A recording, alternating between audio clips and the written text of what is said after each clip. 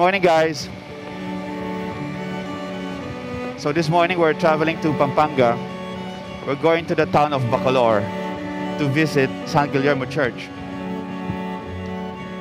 As I said during my last church feature, which was about Betis Church, there are lots of historic churches in Pampanga, and San Guillermo Church is one of them.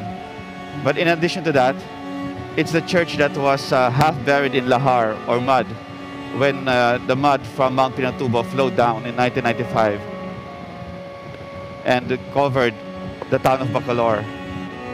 So we'll go visit the church. And I'll be riding with George, actually, because George and I decided to sneak in one more adventure, which I will feature in a subsequent video.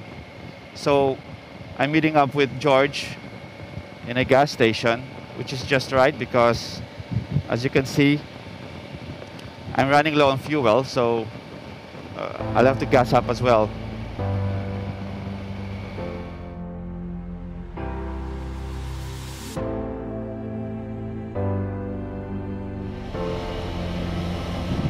Oh, there's George. Caught him on the road. Hey, George. Yo, man. Hey. was that you just turned yours on, yeah? And yeah. we just hooked up like that, eh? Yeah, exactly. Cool, yeah.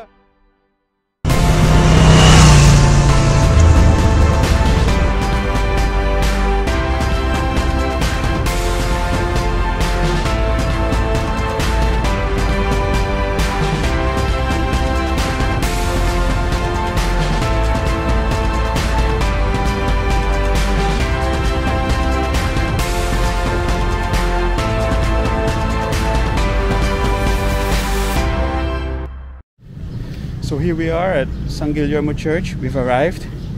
It's 7:30 in the morning. It's quite early. And George and I are gonna enter. And let me show it to you. We all dream in every color, searching for something bigger. And there's a fire deep inside that's getting ready to ignite. We can believe if we open our eyes. From the darkness we reach for the light. There is no limit, we aim for the sky. No hill we can't climb. Our dreams come alive.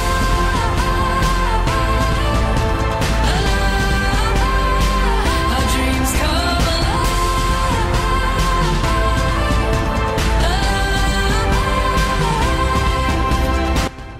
San Guillermo Church was constructed way back in 1576.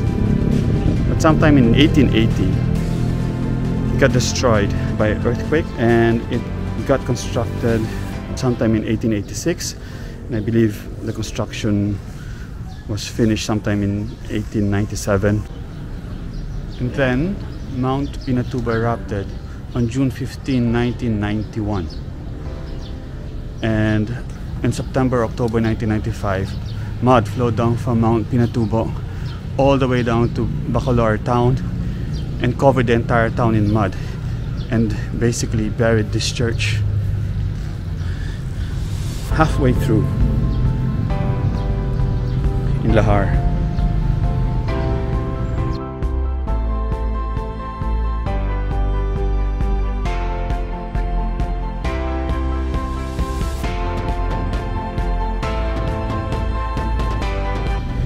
But the people of Bacolor decided not to abandon the church, and so they fixed it up and fixed the interior as well, saved the altar and everything, and kept it this way. So it remained buried, or it remained half buried in lahar.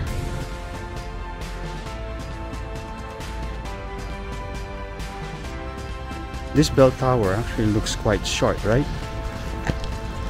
Because normally they're 5 stories tall, and this one looks a bit short.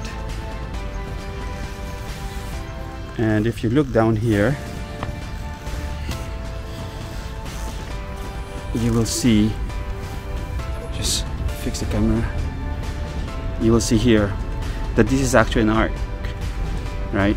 And so this was probably a full window above another layer of window, but then as you can see, it's the ground just basically sliced it off here. So this is one of those obvious signs that tells you that the church was actually buried in mud or in lahar. And the church window here, and the church door, as you can see, in comparison to George, it's not that high. And once again, it's because the church was actually half buried sometime in 1995. So let's enter and see how it looks like inside, and you'll see lots of signs that show you that it actually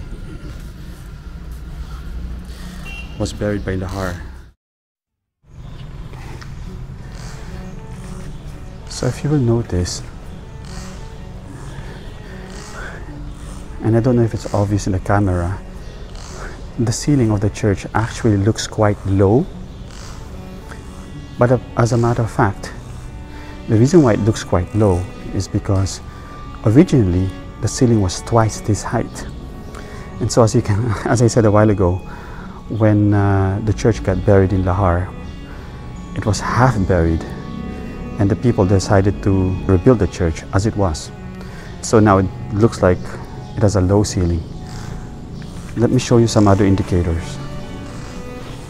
So someone who is not aware of the actual history of this church would also think that this is a rather low window, right?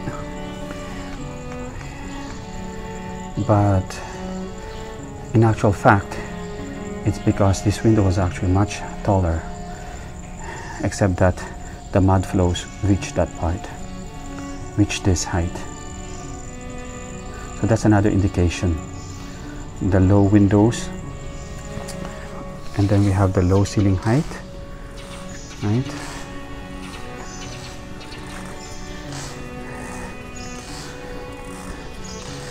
But this speaks a lot about the faith of the people in this town and in Pampanga as a whole. Despite it being buried by mud flows, the people made extra efforts to still adapt and rebuild this church. This church was a tourist attraction even before the eruption of Mount Pinatubo in 1991.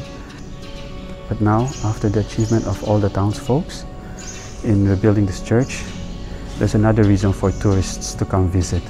And it's precisely to witness how they were able to rebuild this church even after it got half buried in lahar.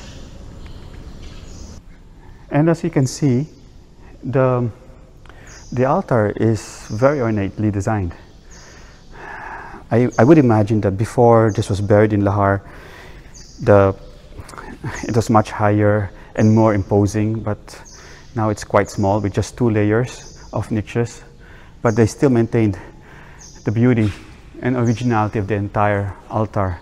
And so we have one main altar here, and then there appears to be 2 small altars, 2 minor altars to the left and to the right.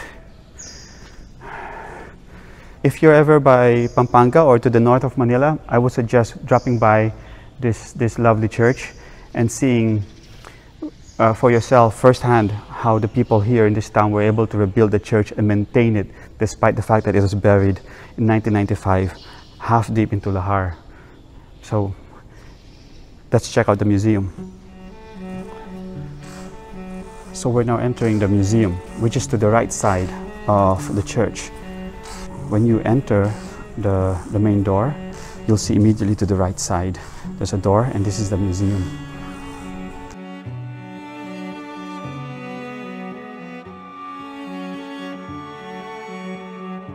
Here's the actual entrance to the museum.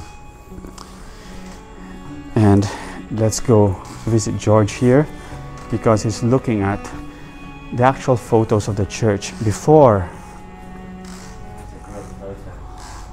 lahar. That's the original.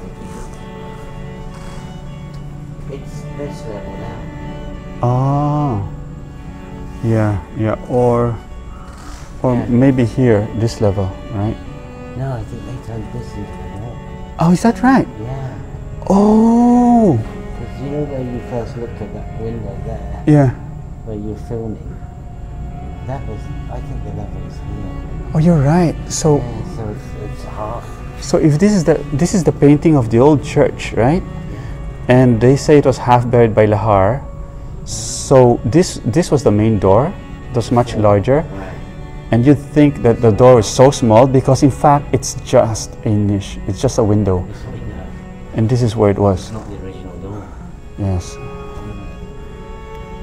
Right. That's right. So the top window is now the door. Okay. Fascinating. Right? Yeah, fascinating.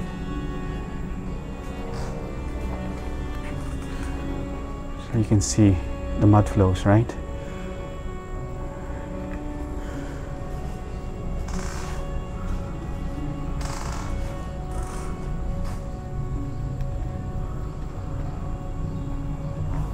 They just continue to build on top of this, some of these houses. Which one? They just continue to build on top. So it's sunken, Oh, or covered rather, and they just basically start to build on top. they just built new structures. The structure is still adequate, right? They didn't bother to dig it up anymore Right, yeah. and just built it. So this is the Adoration Chapel. Now, one would really have to bend to enter because the doorway is really quite low now. Okay, so this is the Adoration Chapel.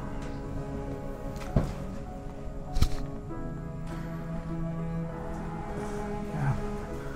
So it's quite a challenge now to go through. Okay.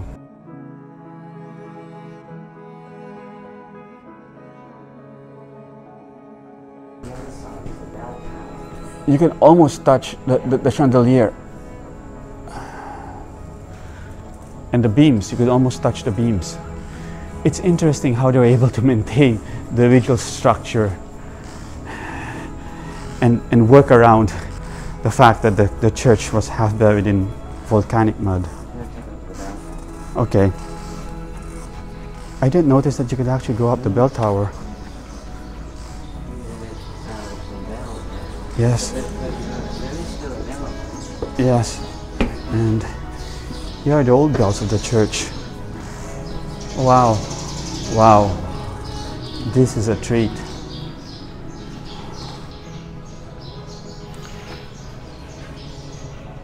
So this bell is actually dated 1898.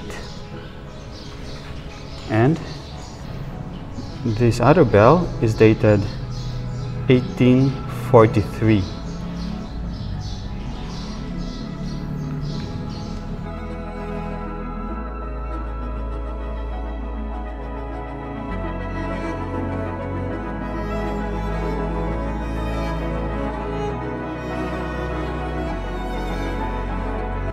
Yeah. Look, that's interesting. Because originally it would be here, so your feet don't get enough. So they chipped away here, right? Oh yeah, that's interesting. To make more space. So your feet are more planted as you. This set of stairs are really narrow. One would wonder how you'd be able to go up here.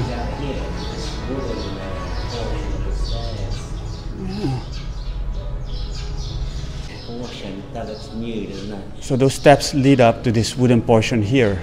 Is that what you're saying, George? Yeah. And Very then tight radius. yes, very tight.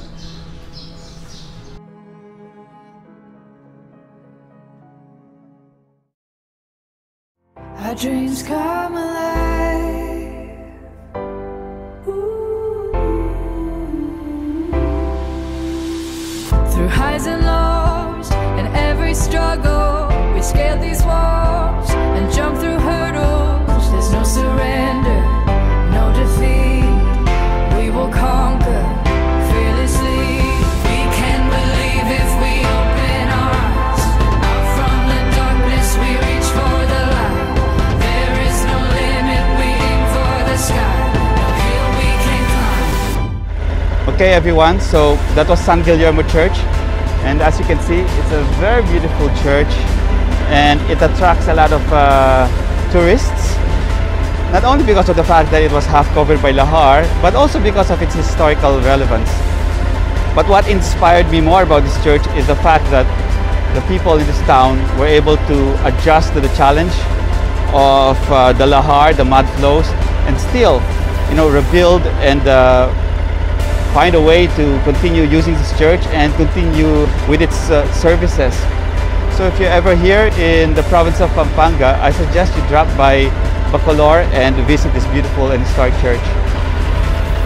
Okay, so George and I will now continue on with our journey, and I'll catch you in my next video. Ciao!